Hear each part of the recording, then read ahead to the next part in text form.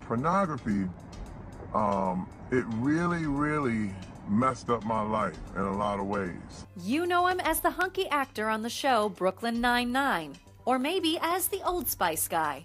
But Terry Crews also has a dirty little secret he wants you to know about. He had a porn addiction, and he's taken to Facebook to confess.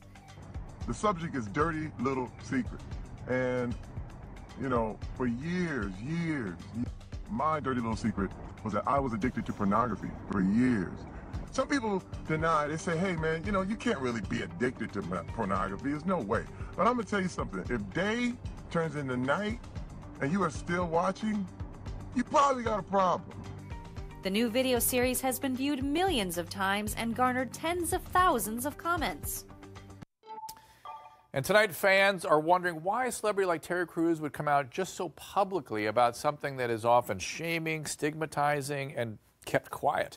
Back with Rolanda, Jane, Darren, and Tiffany. And Darren, you and I, during the commercial break, were talking about exactly this point. Yeah, and I speak to people all across the country about this very thing when I do my keynote speaking. That is, for me, I found so much value in taking things that I thought were secret, that were the most shameful things that I had ever done. The overdoses and car wrecks and flunking out of college, like all that stuff. And more, be fair. And more, yes. Stuff you won't share on TV, yeah. Yes, that's cleaned up. Yeah. But taking that and making it, instead of the shameful secret, I started by sharing it with one person, and then finally to be able to share it publicly, it just takes all of the weight out of that. And Jane, it makes it so you can flip it and start to help other people, doesn't it? Absolutely. And as a person who's a recovering alcoholic with, knock on wood, if there's wood around here, 21 years of sobriety in a couple of weeks. But here's the thing.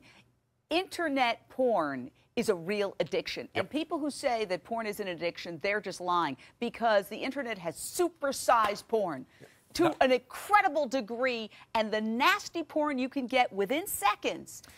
Well, that's right. It's more arousing than it's ever been, so it's usurping the brain's drive system again, which is my brain out. It's way inside here somewhere, and it's the drive system that is really the survival system itself. And now, not only do we have this hyper-intense material that people can be exposed to, sometimes at a young age, we all carry effectively what is a crack pipe with us at all time, which is the phone where they can access this stuff. Here's how Terry describes how porn altered his brain. My issue was, and is, with pornography, is that it changes the way you think about people. People become objects. People become, you know, body parts. They become things to be used rather than people to be loved.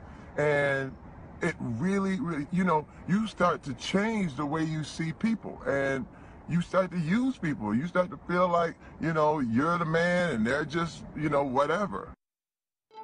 And then his marriage got affected. He goes into that too. Take a look. My wife was like, I'm out.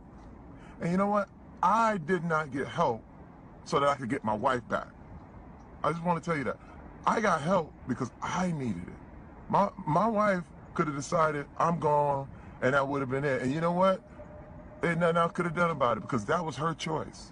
But she did decide to stay with me because she knew I was repentant. She knew I was going to get help, and she knew I was sorry.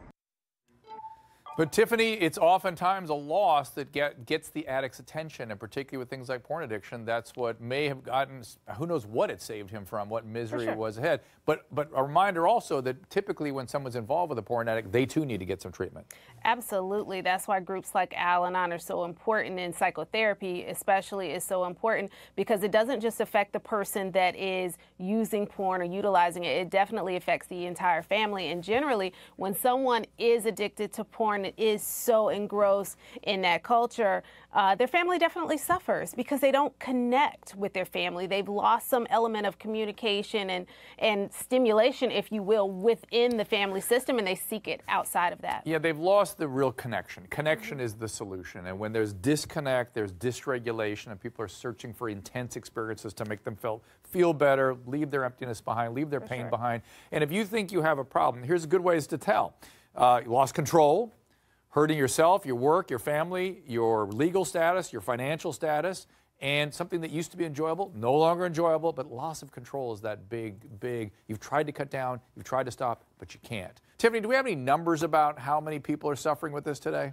I don't have specific numbers, Drew, but I know that it is. I've heard up to 10% of the population are having some problem with this. I would say it's probably more. Oh, yeah, women, that's right. There is a certain percentage, and people always think of it as a male and a young male problem. Not so much. It's many. What else do we have here about Terry? I think I have another piece of tape to show you with him. There it is. For those who don't understand addiction, Cruz made this analogy. I had to realize when I was depressed. I had to realize when I was sad about something or when I was feeling lonely, because those were the times that I was more likely to use pornography. The times when I would, something really bad happened, or I had my heart broke, but I thought I was going to get something and it didn't happen. And those times, it's just like eating, when you feel sad or lonely, you grab food. And instead of food, for me, it would be pornography.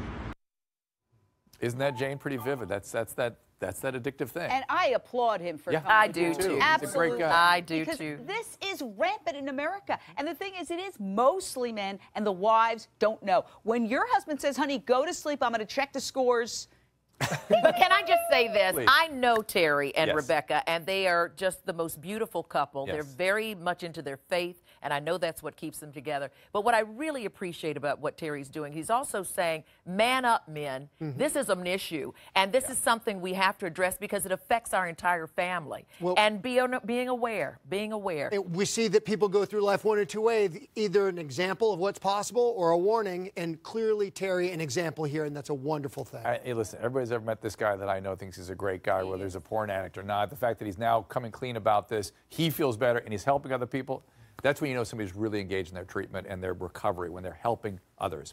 Thank you, panelists. We do appreciate you watching, and we'll see you next time.